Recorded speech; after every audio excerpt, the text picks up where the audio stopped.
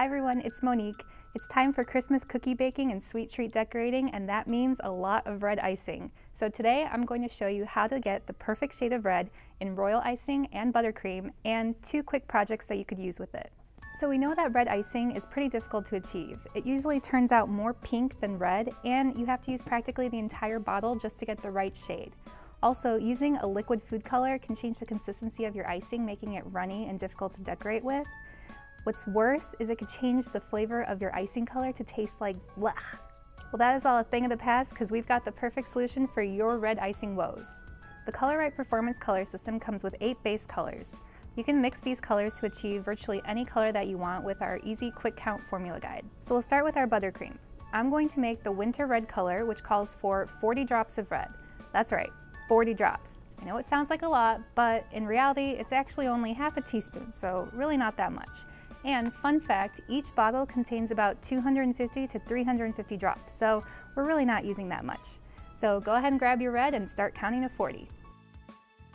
And voila, there you have your beautiful winter red color. Now, just with any icing color, it might deepen or darken over time, but you can definitely see the difference here between our generic food color and our Color Right color system. Pink and red, definitely want to use winter red for your Christmas projects. So now with the red icing color that we just made, I'm going to use a tip 102 to pipe some ruffles on top of the cupcake and pop a cute little Christmas tree on top. And there you have it, our mini Christmas tree cupcakes. They're so cute. Now I'm going to show you how to color some royal icing. Now there's quite a few differences between royal icing and buttercream, starting with the ingredients. Royal icing is made from confectioner sugar, meringue powder, and water. Typically, flavorings or extracts are not required. Now, I already made my royal icing, so I'm keeping it in an airtight container because it dries hard when it's exposed to air. Not only that, I like to keep it in Tupperware because I can mix my colors in here and store it, so there's less cleanup. I'm going to color our royal icing. I'm going to use the same winter red color as we did with buttercream, but for a 2-cup measurement of royal icing, we need slightly more, so I'm going to use 46 drops of red. And there's our beautiful winter red. Now I'm going to use this icing, which we call full strength consistency, to outline our cookies, and I'm going to use a tip number 2. Next, we're going to fill our cookies. So to do that, we have to thin our icing a little bit. So we're going to add a little bit of water at a time. Stir slowly by hand in a figure-8 motion to prevent whipping in air bubbles. To test the consistency of the icing, we're going to take a small scoop of it and plop it back in and start counting to 10. If you reach 10 by the time it all blends together, then it's the right consistency. So now that our icing is the perfect consistency, I'm just going to pour it into a decorating bag, and now we'll do the same for the white. Now we're going to fill our cookies, so I'm just going to snip off a little piece and start filling. I'm just going to start by filling or outlining the edges of the cookie first, and then filling in the rest.